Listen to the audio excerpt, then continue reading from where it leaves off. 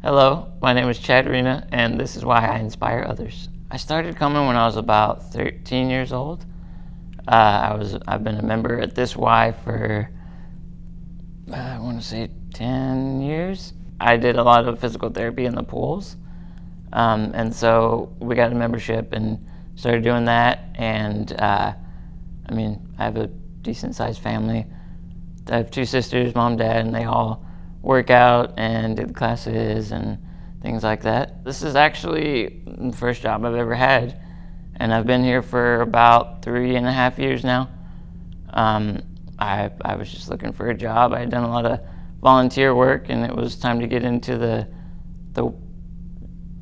workforce. I started seasonal, working check-in for the outside pool, and also a little bit at the front desk. Eventually, Child Watch needed some employees, and they also offered me that, and so I ended up doing both for a while, but eventually switching over to just doing Child Watch, and now I'm a lead. Working with children can be taxing, but it's also very rewarding.